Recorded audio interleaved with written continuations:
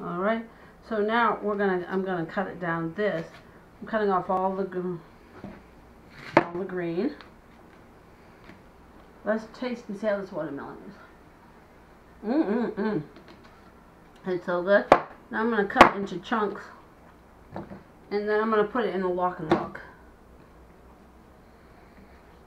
And I don't want to waste any of it. And then the bed, of course, I'm going to toss out.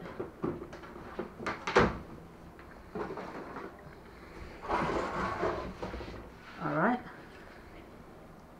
I didn't do that, you can't prove anything.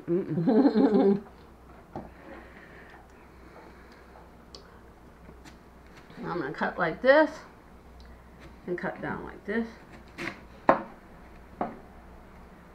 Toss it away. I always cut it into when I get a watermelon home, because I didn't do that.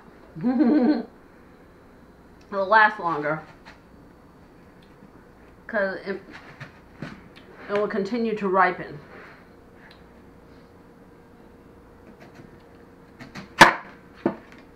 Alright, so here's another one.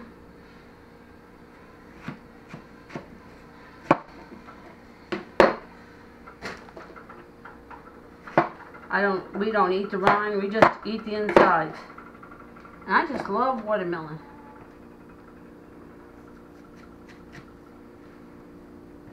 And you saw David's video cutting a watermelon, and this is kind of how I do it.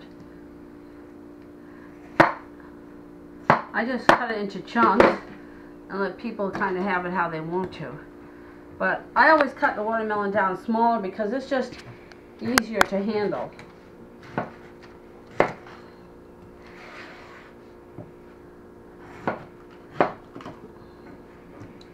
Ugh.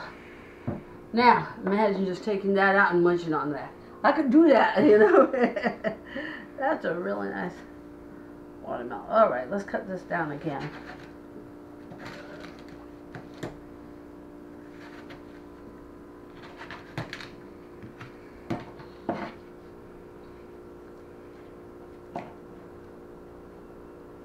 Yeah, and see, it makes for a nice little treat to munch on, too.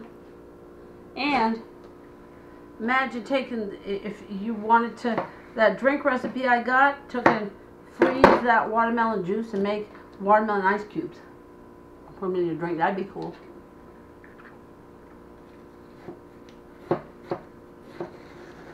On our drinks channel.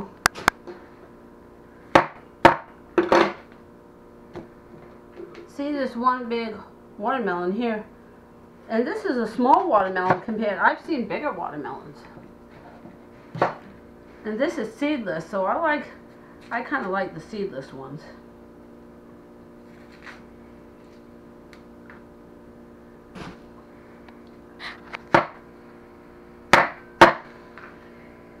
You know, and I don't even think I got a big enough container for watermelons. Yep.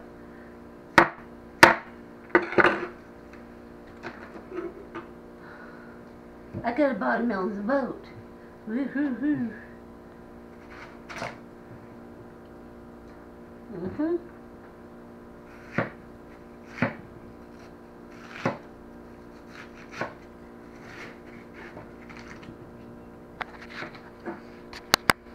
Yep.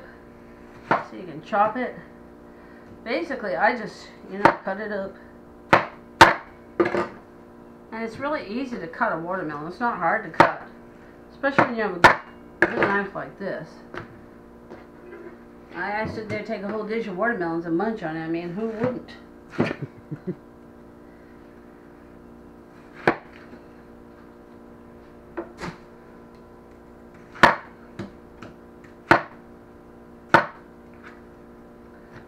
I see the container we got isn't even big enough for all the watermelon bits.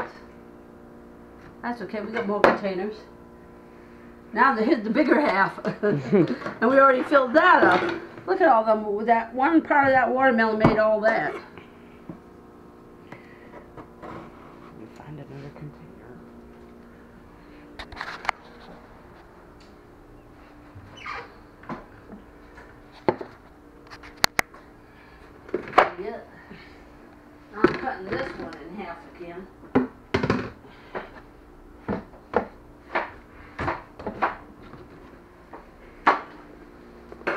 And always wash your hands like I did before you start.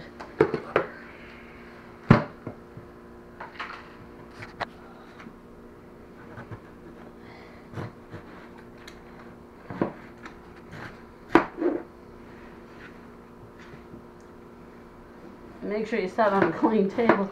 Cause I got my cutting board here, but the whole table is basically a cutting board.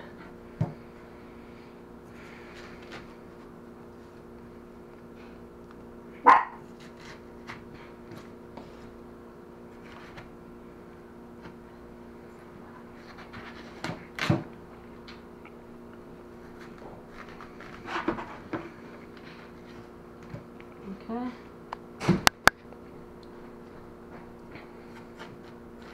I don't eat the rind, so we're doing is just basically cutting off the rind. Making sure there's no rind in it.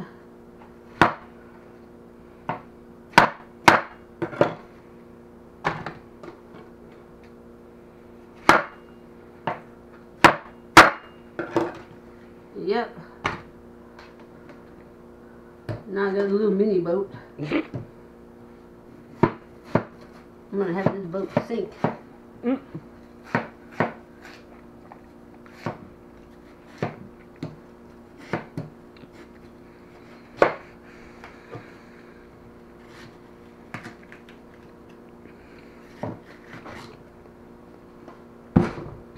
Okay.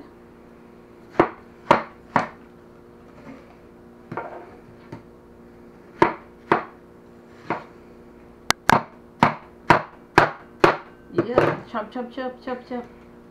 I was hoping I could have got it all in one chop. Picked it up, but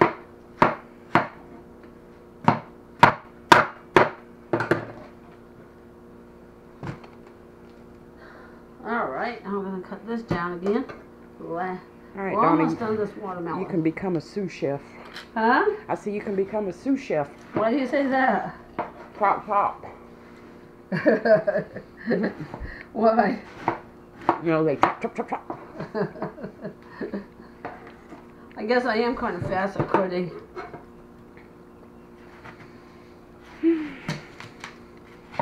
I've had years of experience of cutting.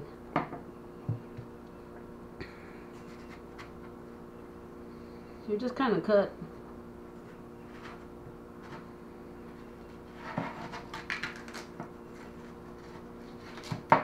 It's too wide.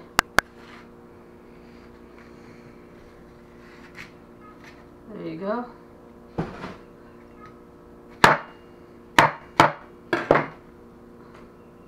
Yep. Cut part way down like that, and then the flat part you just cut across like this. I've got a chocolate covered watermelon. Oh, is it good? I don't know. Something we need to try. Oh yeah, okay. I'm for chocolate covered anything. You like chocolate? We like watermelon. So. I like watermelon. It's my favorite. I don't know why watermelon is seasonal. It shouldn't be, because we got greenhouses. We should be able to get watermelon year round. I think. I don't understand why watermelons are seasonal. Because they grow watermelons inside Epcot Center. That's not even outside. Okay, here we go. Yep. Here we go.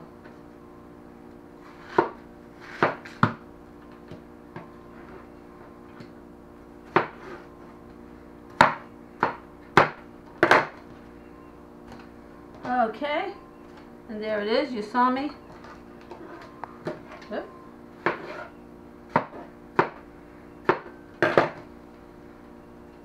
And you saw me cut this entire... I couldn't help myself. There it is. I don't know how long it took.